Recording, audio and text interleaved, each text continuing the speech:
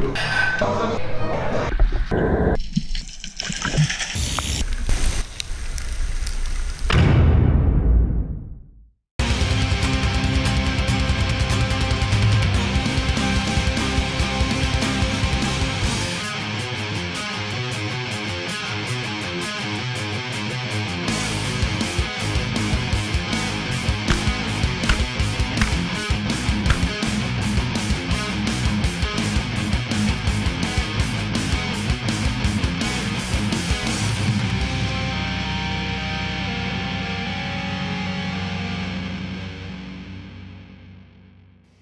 Γεια χαρά!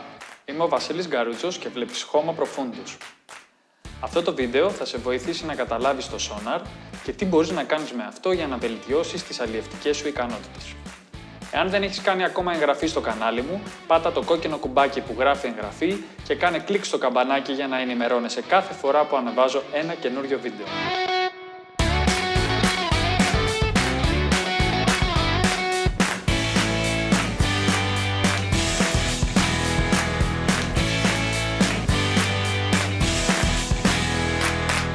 Τα συστήματα ανίχνευσης ψαριών βοηθούν τους αλιείς και τους επιστήμονες στον υπολογισμό της συγκέντρωσης σε κάθε σημείο, αλλά και στην αναγνώριση του κάθε αλλιεύματος.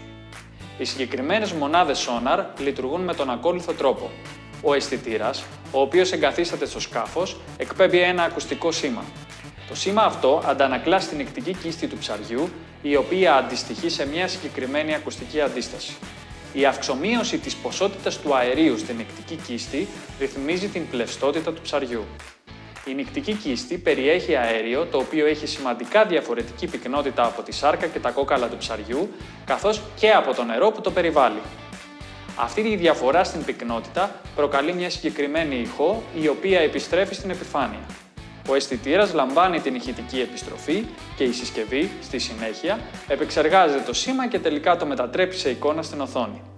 Τα αλλιεύματα στόχοι στην οθόνη της ηχοβολιστικής συσκευής εμφανίζονται σαν αψίδες, λόγω της αναγκαστικής κίνησής τους διαμέσου της δέσμης εκπομπής της ακουστικής ενέργειας. Οι σύγχρονοι ανιχνευτές ψαριών μπορούν ακόμη και να απεικονίσουν 2 ή περισσότερα ψάρια ως ξεχωριστά τόξα. Τα σύγχρονα βυθόμετρα έχουν τη δυνατότητα όχι μόνο να εντοπίζουν τα ψάρια, αλλά και να απεικονίζουν τα διαφορετικά είδη. Διαφορετικά είδη ψαριών έχουν διαφορετικό σχήμα και διαφορετικό μέγεθος νικτικής κίστης. Αυτές οι διαφορές είναι υπεύθυνες για τις διαφορετικές ανακλάσεις από κάθε ψάρι.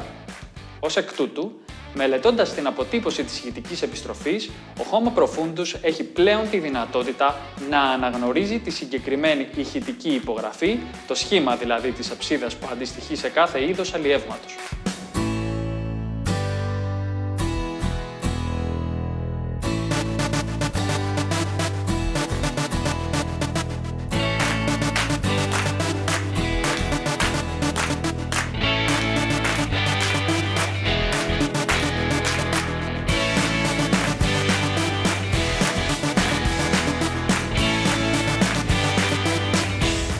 Ο αισθητήρας εκπέμπει παλμικές δονήσεις υψηλής, μέσης ή χαμηλής συχνότητας.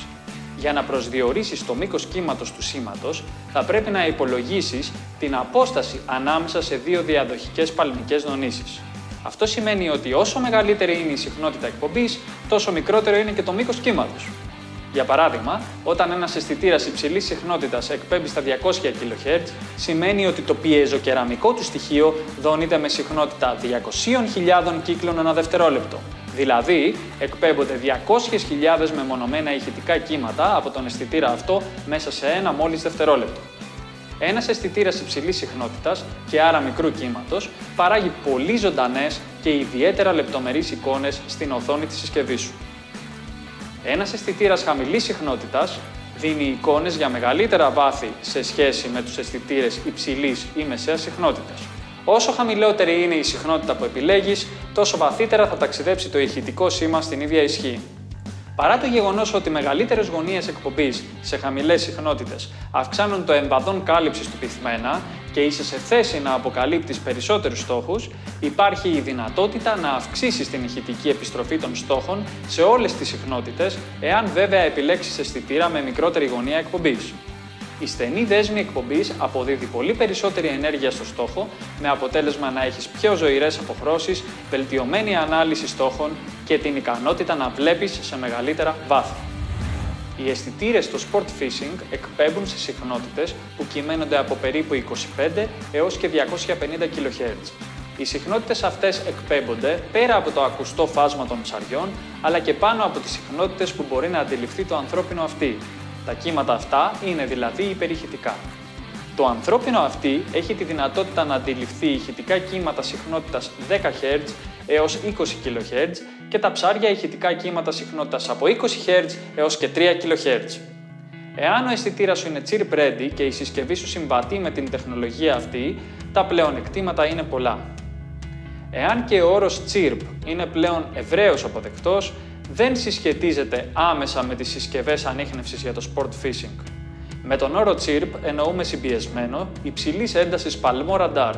Στη δεδομένη περίπτωση δεν μιλάμε βέβαια για ραντάρ, υπάρχουν όμως ομοιότητες ανάμεσα στην τεχνολογία του ραντάρ και στην τεχνολογία που χρησιμοποιεί το chirp Sonar. Και στις δύο παραπάνω περιπτώσεις η πηγή εκπέμπει ταυτόχρονα σε καθορισμένες συχνότητες.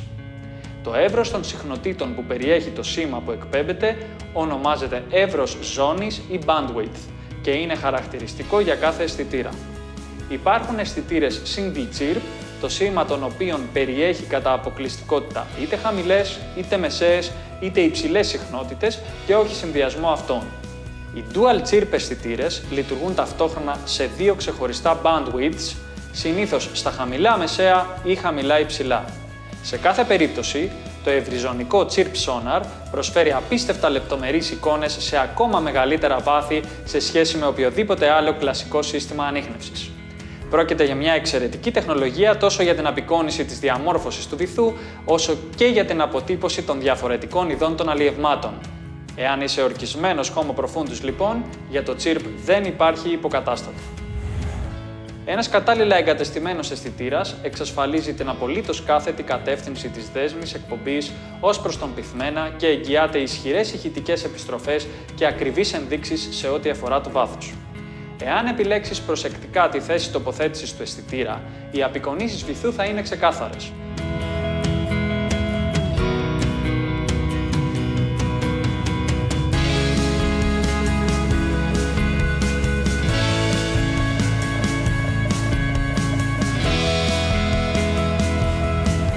Γεια σας, είμαι ο Γκαρουτσος και είμαι επαγγελματίας ηλεκτρολόγος μηχανικός με εξειδίκευση σε εγκαταστάσεις ηλεκτρονικών συστημάτων σε σκάφη. Ο αισθητήρας του βυθομέτρου μας ή μάτι όπως συνηθίζεται είναι σημαντικό να τοποθετείται σωστά. Η γωνία κλείσης του αισθητήρα μας και η ακριβής θέση του στον καθρέφτη του σκάφους εγγυώνται την απόλυτη πιστότητα της απεικόνισης της σύστασης του βυθού.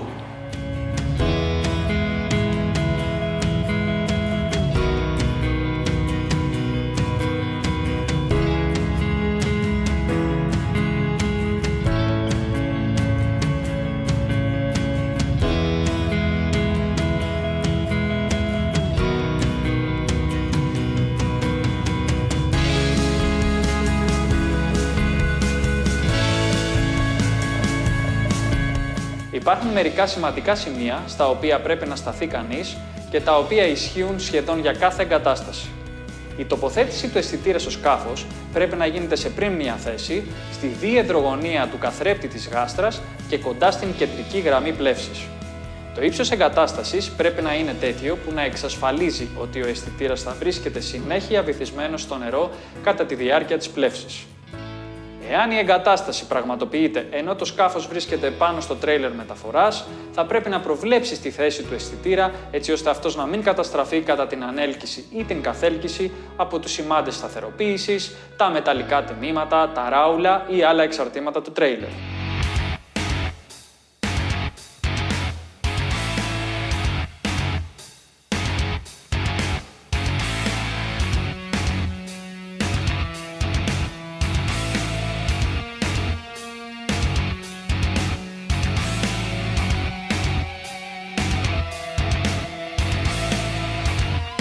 Η ροή του νερού στην επιφάνεια εκπομπής του αισθητήρα πρέπει να είναι όσο το δυνατόν πιο ομαλή, έτσι ώστε η συσκευή να έχει τη βέλτιστη δυνατή απόδοση κατά τη διάρκεια της πλεύσης.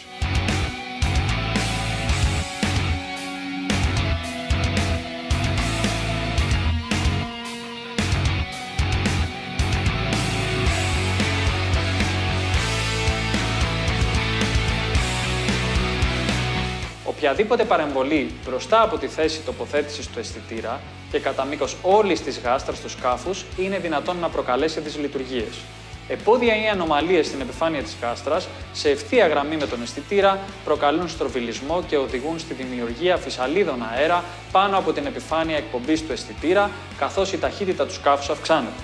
Σε αυτήν την περίπτωση, ο αισθητήρας λειτουργεί εξαιρετικά όταν το σκάφος κινείται σε χαμηλή ταχύτητα 2 ή 3 κόμβων, αλλά δεν λειτουργεί σωστά σε μεγαλύτερες ταχύτητες.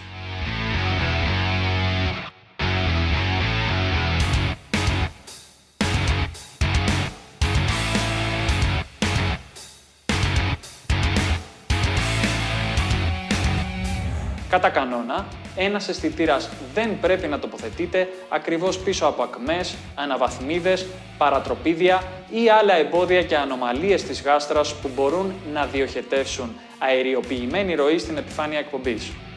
Στα σκάφη με steps, ο αισθητήρας πρέπει να τοποθετείται μπροστά από το πρώτο step για να λειτουργεί σωστά. Οι στροβιλισμοί λόγω των steps δημιουργούν διαταραχές στην επιφάνεια εκπομπής του αισθητήρα λόγω ενός φαινομένου που ονομάζεται Stepped Hull Aeration. Ο αισθητήρας θα πρέπει να εγκαθίσταται μακριά από την κεντρική καρίνα του σκάφους, έτσι ώστε αυτή να μην επισκιάζει τη δέσμη εκπομπής. Η δέσμη εκπομπής δεν θα πρέπει επίσης να επισκιάζεται και από την προπέλα ή τον άξονα πρόωσης της προπέλας του σκάφους. Οι ηλεκτρονικές συσκευές ναυσιπλοείας που εξοπλίζουν τα σύγχρονα σκάφη συνδυάζουν την ταυτόχρονη χρήση βυθομέτρου και GPS plotter, έτσι ώστε να μπορούν να εκτελούν ειδικές λειτουργίες. Το GPS είναι μια συσκευή που εντοπίζει την ακριβή θέση του σκάφους επάνω στη γη. Το plotter, από την άλλη, εφευρέθηκε εξαιτίας της ανάγκης για πλοήγηση μέσω του GPS. Το plotter είναι ένας εικονικός χάρτης με δυνατότητα να αποτυπώνει επάνω σε αυτόν με απόλυτη ακρίβεια τη θέση, την πορεία αλλά και κάθε κίνηση του σκάφους. Τα ίχνη, δηλαδή οι τροχές του σκάφους που αποτυπώνονται επάνω στο plotter, σου επιτρέπουν να έχεις εικόνα για το ποια σημεία ή τόπους έχεις προηγουμένως επισκεφθεί. Εάν συνδυάσεις τη λειτουργία του GPS plotter με το βυθόμετρο στο ψάρεμά σου, θα έχεις σίγουρα μια πολύ ξεκάθαρη εικόνα του τόπου που ψαρεύεις, καθώς το σκάφος σου κινείται γύρω από αυτόν.